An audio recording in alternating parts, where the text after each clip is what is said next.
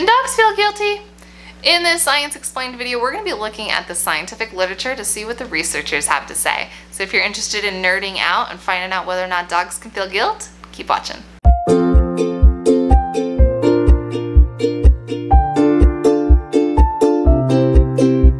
What's up guys, it's Jenna with Dog Liaison, where I coach you on how to enhance your dog's mental health needs. I'm a professional dog trainer, and on this channel we break down scientific research to learn more about dog behavior. Today we're looking at dog guilt. We all know that look where the dog's eyes go up and their shoulders go up in their ears and they kind of make themselves small and it just looks like they're guilty of something.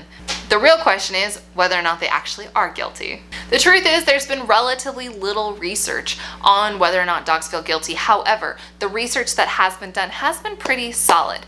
In 2008, Morris et al. Found that 74% of people perceive guilt in their dog. And in 2009, Dr. Alexandra Horowitz did an active study with actual dogs, and she found that not only, again, do owners perceive their dog as guilty, but then she was also able to attribute 9 specific behaviors that dogs do, which she calls the guilty look.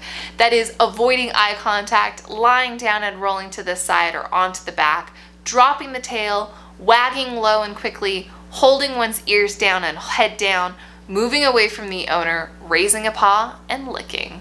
Interestingly though, these same behaviors seem to come up when dogs are shy or scared and experiencing fear. That is empirical fact that these behaviors also correlate with fear. So Horowitz wanted to look at the context under which these behaviors were being displayed, and what she found was that the dogs were giving the so-called guilty look, these behaviors, when their owners were scolding and correcting them.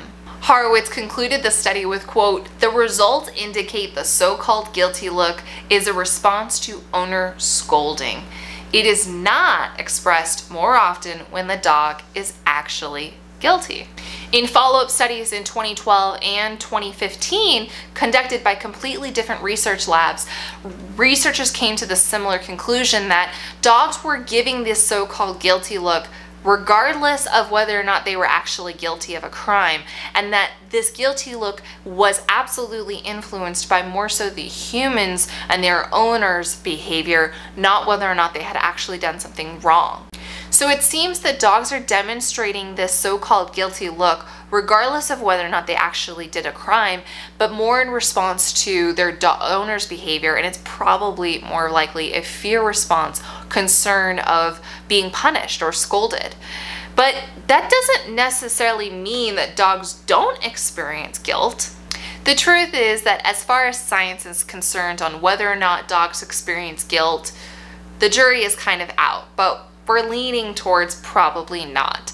While we can't empirically, factually say that dogs don't experience guilt, we also can't really say that they experience these more secondary emotions. And the reason is because dogs have, quote, lower order thinking. They don't have higher order thinking like we do. So the best way I can explain this is that they have fundamental basic emotions like fear and, happiness and excitement, but they don't have more abstract emotions like guilt or shame or anything like that.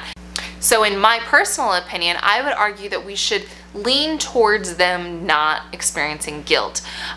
That's just a hypothesis, but I think that until we get definitive proof that dogs experience guilt, we probably should give them the benefit of the doubt and not really believe that they are guilty of a crime just because they're demonstrating that behavior. In fact, when you see that behavior, I think it's more likely that you should reassess your own body and your own actions and think, what am I doing that is causing my dog to demonstrate these behaviors? Because that's what the science says is going on. If you enjoyed this video, do me a huge favor, smash that like button, and if you enjoy nerdy dog behavior content, do me a favor, hit subscribe, hit the notification bell so you get notified when I drop a new video, and I'll see you guys next time.